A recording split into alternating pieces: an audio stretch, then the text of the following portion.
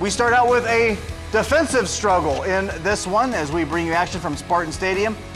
And it's 1st and 15, Dunbar ball. Javian Graves attempts to throw it to Uriah Crawford, and Michael Snow knocking this one away. Then 2nd and 15, ball on the 27. Anthony Mosley coming in with the sack. Then 3rd and 11, ball on the 23, and Graves sacked again by Mosley, loss of 7. Now 4th down, going for it. Up over the top to Shiloh Bowen. Touchdown! Dunbar is on the board at this point. Lima was up 19-0. Now they're up 19-6. Still in the 3rd quarter.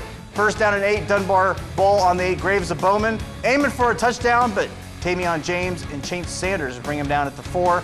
And then Graves spins, runs, almost taken down, but just gets in there for enough for the touchdown as Dunbar closes the gap to 19-12, and this one still in action.